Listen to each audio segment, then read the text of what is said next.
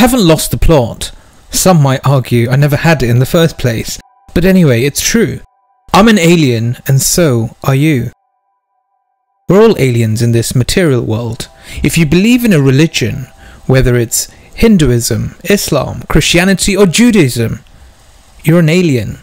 Because all these faiths say we originated outside of Earth. Our origin is not Earth. We all belong in the spiritual world. You see, the moment you realize this, you'll start to think differently about life in general. You are a spiritual spark from the spiritual realm, full of wonderful, peaceful dimensions. It's our desire to enjoy the material world is what separates us from our Lord. Some call him Allah, some Brahma, some Elohim, and some just God or the Lord. Earth is actually alien for us. But many of us never see it because we really are conditioned from cradle to grave. We're meant to live in an eternal, blissful, heavenly state, but we find ourselves in a place where everything is temporary and there's misery.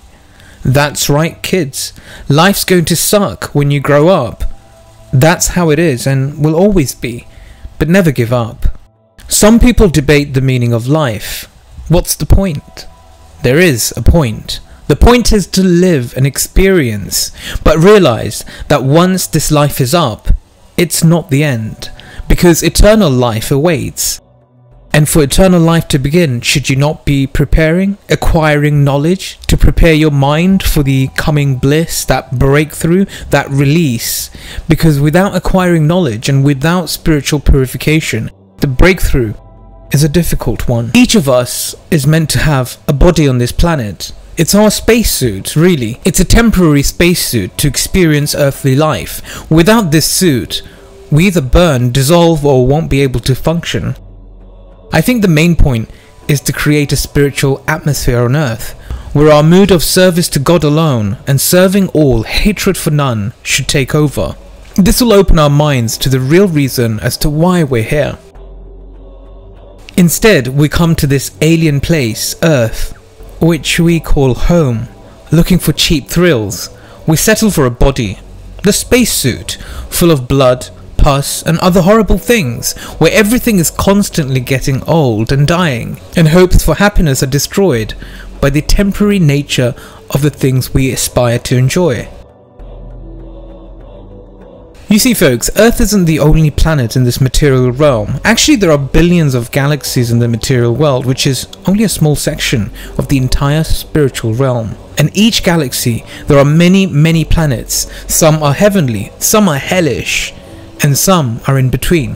But each and every planet, there are living entities with different bodies. They have different frequencies. Sometimes you see them, sometimes you don't. But they too are living a material existence.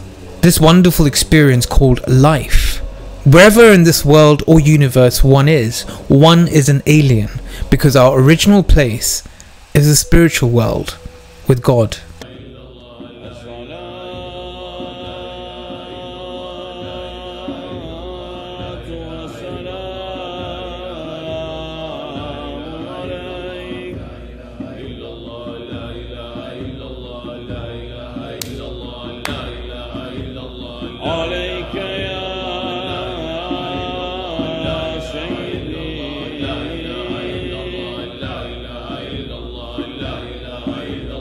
عليك